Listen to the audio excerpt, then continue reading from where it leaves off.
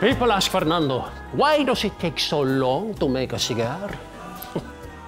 Such questions make me chuckle. But they also fill me with rage, because you should never rush craftsmanship. A fine cigar is like a woman. It will not be rushed, even if you are late for the movies. So, a great cigar craftsman is above all things patient. So, while you city folk rush around with your cell phones and your pants, we'll be down here, taking our sweet unhurried time in the most relaxing place on earth.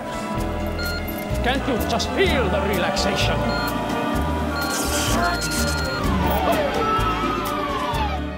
You just got a taste of Fernando.